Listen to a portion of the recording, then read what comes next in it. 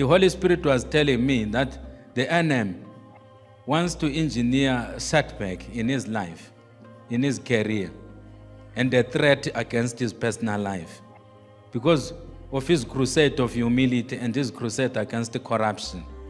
That's what the Holy Spirit was telling me. You know, I saw in a vision, he was seated on a chair, and there were these fierce-looking men who had thrown out arrows. You know arrows? Who had thrown out arrows, all aimed at him. I was asking God, what does this vision mean? The Holy Spirit was saying, this Magufuli, he has got a lot of enemies now.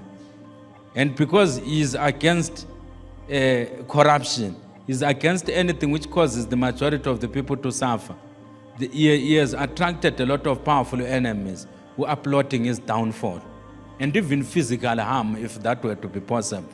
So I encourage my brothers and sisters in Tanzania to pray for Magufuli, to pray for President Magufuli.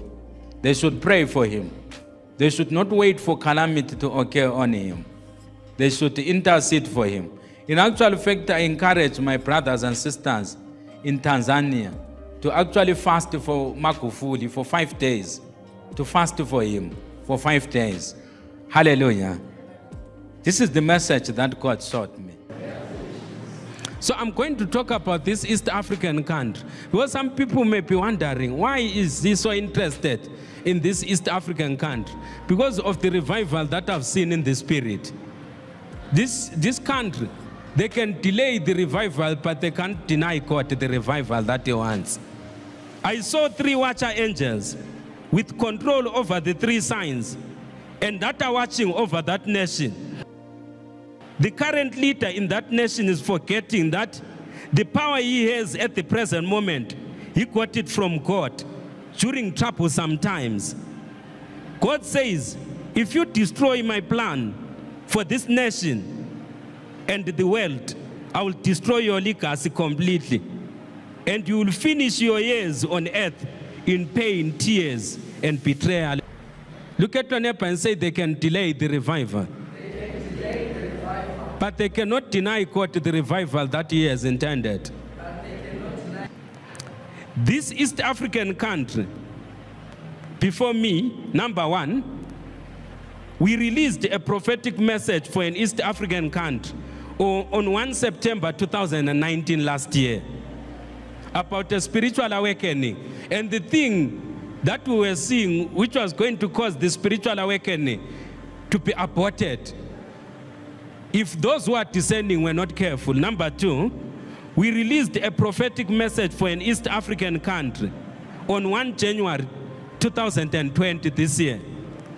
And finally, we released a prophecy for an East African country on 12 February 2020. So this is the last message that I am releasing pertaining to this subject. Look at your neighbor and say he's releasing the last message. Because the message has got some things which are not interesting, which if they choose to be stubborn, they are definitely going to see them. They are going to learn through pain, because if you don't want to learn through information, you learn through what? Pain. You know, one philosopher said there are 2 things which cause a person to change. It's information and pain. Information and pain. Those who refuse information, the only other avenue for them to change is what? Pain. In Ndebele we say, the one who refuses wise counsel or advice, they only learn from bleeding, literal, the literal translation of that saying. Still on the East African country, God says to those who have the power to choose and chart the way forward for this nation, whatever choices you make, you will pay a price if you choose what God has not chosen. The Spirit of God says, choice of traditionalism and the upholding of ancient demonic strongholds will definitely have consequences for both now and the future. They will have consequences both now and in the future. I saw in the spiritual realm 3 signs that God will unleash over the East African nation in question. As soon as wrong choices have been made and confirmed. 2 of the signs will be by human hands. Say 2 of the signs will be by human hands.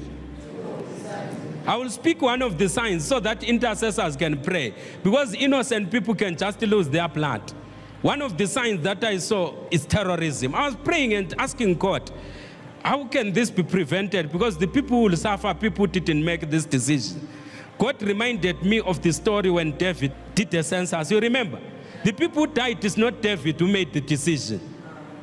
It's just ordinary citizens in the kingdom of David. They are the ones that suffered. When 2 elephants decide to go on a walk, it's the grass that suffers and the trees. Hallelujah. Amen. Hallelujah. Amen. Hallelujah. Amen. 2 of the signs will be by human hands when they manifest. And I've already told you one of the signs. It is terrorism. No matter how much they think they are protected, the East African nation that I'm talking about, it's not protected by its army, it is protected by God. Look at your neighbor and say, it is not protected by an army. It is not protected by an army. But it is protected by God. But it is protected by God. So, one of the signs is terrorism. No matter how much they try to close their borders, to deploy police all over the place, God will allow with his angels terrorism to take place in a place where terrorism ought not to take place. Just to show them that he is what? He is God. Let them make a wrong decision and see what will happen.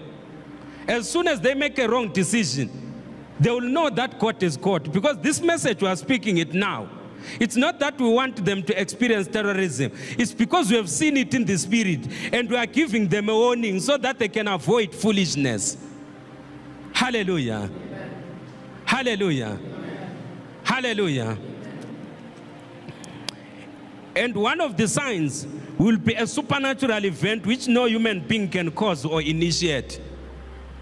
Right now, these people have been harassed by locusts. Just imagine insects. Their government is at their wits' end because of insects. Just imagine if God can harass them to remind them that I've got things which I want to do with you. He harasses them with insects. What more this sign which I saw, which I will not mention. There is a sign, I mean a supernatural event. It's an event which only God can do. Hallelujah. A supernatural event which no human being can cause or initiate.